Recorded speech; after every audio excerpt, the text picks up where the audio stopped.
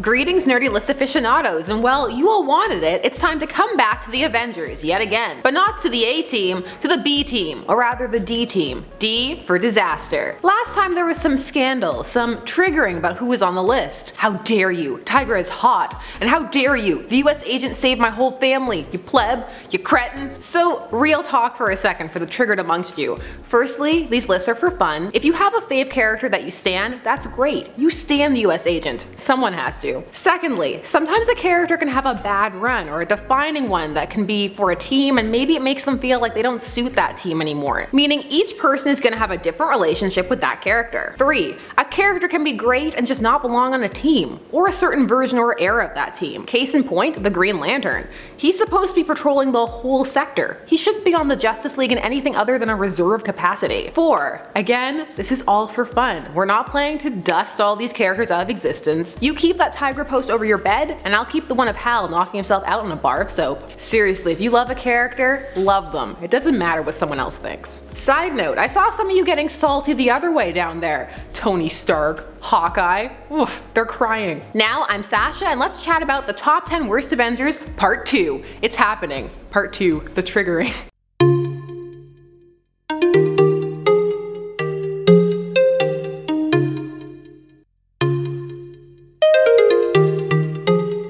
Number 10. Sandman. Let's start off with a villain turned Avengers member. The Sandman first appeared in The Amazing Spider-Man number 4 back in 1963. However, as time went on, his backstory was tweaked from pure villain to more of a redemption style arc with a more sympathetic backstory. A man trying to do the best he could with what he had. All of this ultimately led him to the Avengers. This was after he had received a presidential pardon for his past crimes. The Avengers for a time had a bit of a what better way to redeem someone than give them a spot on the team, the ultimate sign of trust. Now the Sandman is only a reserve member, so he's only getting called up under dire circumstances. Silver Sable will probably call him first. Or she would've. Because comics are as ever retconning and resetting, and the Sandman was back to his villainous ways. And eventually he lost the ability to hold his form for a time, but he'll be back. Nevertheless, it's more comic book characters' lack of ability to maintain their progression except in extreme circumstances that makes him a poor member. It's the medium's fault, not his. Number 9. Jack of Hearts. So, Jack of Hearts, with the power of the playing card. Just kidding. He first appeared in Deadly Hands of Kung Fu number 22 in 1976. In all seriousness, it took Jack a while to gain control of his powers, that being that he can explode himself. So this kind of attack can be useful. It's less useful, however, when you kill your own teammate. So Jack of Hearts killed the second Ant-Man, Scott Lang, with one of his explosions. This was after he had been resurrected by the Scarlet Witch during the Avengers Disassembled storyline. Sometimes dead is better. They never learn. This time Jack stayed dead for a while. I mean, his first death was supposed to be heroic as his powers were out of control, but man, how anticlimactic. But don't worry about Scott, he got better. Number 8. Silverclaw, Maria de Guadalupe Santiago. This character. So Silverclaw entered into the Avengers scene thanks to her connection with Jarvis, the Avengers' butler, who was her pen pal at the childcare center where she was raised. She grew up on tales of the Avengers that he would tell her in the letters that he wrote. No confidentiality at the Avengers mansion. When coming to visit Jarvis, a terrorist situation broke out and she got to showcase her abilities and become a tentative part of the team, when she wasn't at school that is. She even initiated the next story arc, one that revolved around her and her mother. Now people just didn't take to Silverclaw, and some felt that she was monopolizing the time that could be spent on more established Avengers. Also, not many characters made it out of the 90s. Number 7. Black Knight. So there have been a couple of Black Knights, actually more than a couple, and yes, they are all medieval themed, a concept that is really hit or miss in the modern era. For our purposes, we need Dane Whitman from 1967, who joins the Avengers in a wacky new hero take on the character. He's even related to the first Black Knight. How bold and daring. Okay, to be fair, this concept was nowhere near as played out in the 60s as it is now. So why is he here? Well, it's not just the whole operating in a different tier than, depending upon the threat level, could be mostly, well, not useful. For many, it just wasn't interesting. There wasn't much pathos there. Sure, maybe to some he was super compelling, but for many, the Black Knight is meh.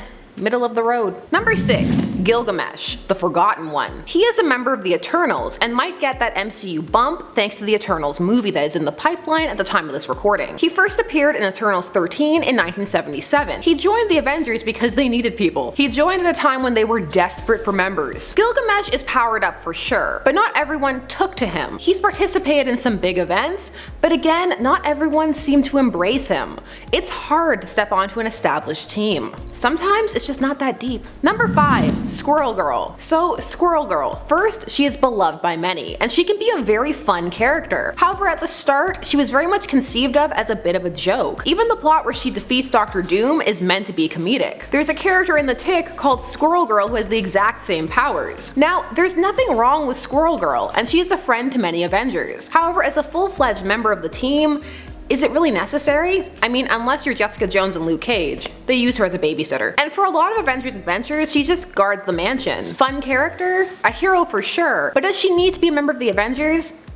Number 4. Red Hulk. Yes, you heard that right. The Red Hulk. Thaddeus Ross. Just kidding. We're talking about Robert Maverick. This is the second Red Hulk, and a very new character at the time of this recording, appearing first in 2016. He joined the US Avengers and manages to sport a mustache even as the Red Hulk. It's not a red stash though. The stash cannot be contained. So what's wrong with Red Hulk 2.0? Well, to many, he just kinda felt like a gimmick. Look, the Red Hulk, but good. It's Black Knight syndrome. Sure, for some he was super cool. For others, again, it was meh. 3.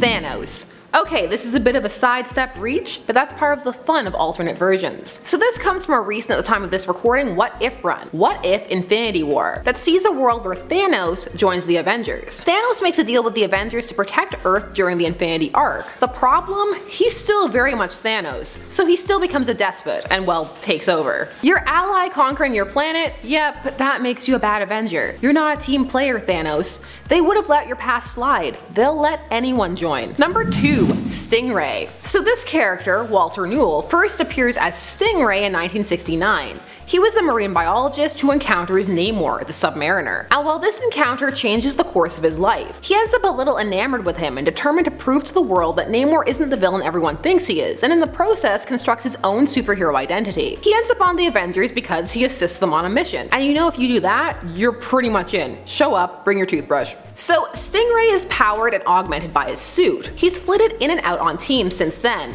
But again, he just never really took off, and he's one of those Avengers people like to make fun of. Is it the costume? Because if it is, I kinda like it. I don't know, maybe people just don't have much attachment, and maybe I'm gonna get people saying that like the US agent, Stingray also saved their families. It could go either way. Number 1. Star Fox. So yes, he made it this time. We had to save him, there is much to talk about. So Star Fox is Eros, and brother to Thanos. But here's the thing, they went hard on the Eros angle and gave him pheromone persuasion powers that, well, specifically at the start, targeted women because heteronormativity. But the worst thing, they used it. Yup, Star Fox seduced ladies with this power. And not even in the altered carbon, oh, you know it's happening but can't stop it, but sometimes in the you don't even remember what happened way. This earned him the nickname in some circles of the walking roofie. He sometimes used this power quite brazenly and with the attitude that the woman should be grateful. You know, oh, you're Star Fox, thanks so much for raping me. Ooh, I was assaulted by an Avenger. Man, it's bad for PR, and just bad in general. Even if this ability is completely retconned away or used better, which would be difficult, but if well written, could happen, for many, the character is tainted. It's like that panel of Hank Pym slapping the Wasp. Context be damned, the character for many is just ruined. So Star Fox is number 1, because for many he's not just a terrible Avenger, but an awful character. What an awkward way to end a list. Come on, alright, come at me. Jack of Hearts is the best Avenger of all time. Silverclaw is too hot to be on any list. Fire this noob. In all seriousness, thanks so much for hanging out with us here on Top 10 Nerd. Last time I asked you your least favorite Avenger, so let's be more positive this time.